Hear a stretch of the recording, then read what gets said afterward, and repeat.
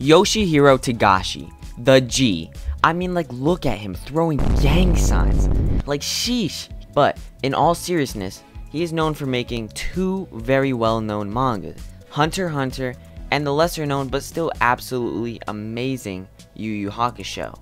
Now, everyone knows he's packing the heat when it comes to making stories for his works, but there are rumors on the streets that his art is complete booty cheeks. So I decided to do some research and get down to the bottom of these allegations that his art is complete bird dookie.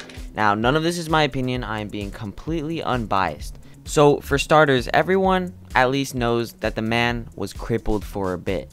I don't know if he is still in that state since the manga for Hunter x Hunter has come back, but we at least know it was preventing him from doing his work at his maximum potential.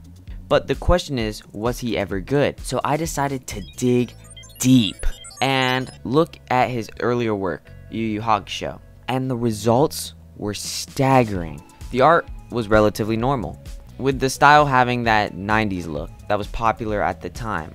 But as the series goes on, the art evolves and starts to have a lot more character, to the point where some of the art and manga panels are genuinely amazing. And based on that, you could already tell that he's a good artist. But what about Hunter x Hunter? Did he fall off?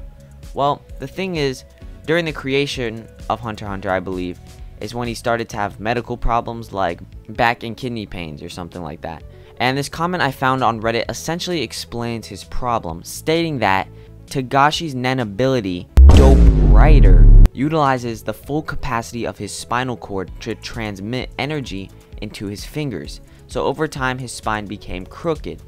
So because of this, the art style at times appears simpler.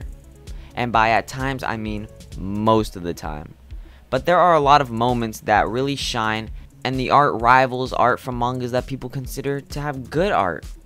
So if you look, there are a lot of cool panels and art pieces that he's done. And by a lot, I mean a lot. Not just like one every so often. Like, sheesh, look at those details. And you know, you can't expect every page to have a masterpiece on it. And I feel this post I found on Reddit during my research period sums it up pretty well. Also, I just want you to know I don't do all my research on Reddit. I just happen to find some funny stuff on there. So, is Yoshihiro Togashi a good artist? Well, I would say that he is. Just one that can't work at his full potential all of the time. Which, could you blame him with the things he has to go through? And also, 90% of the people who roast his art can't even draw. However, I do see where people come from when they see panels that look like this, or pages that have majority of it covered in paragraphs. But this is clearly because he isn't using even 10% of his power.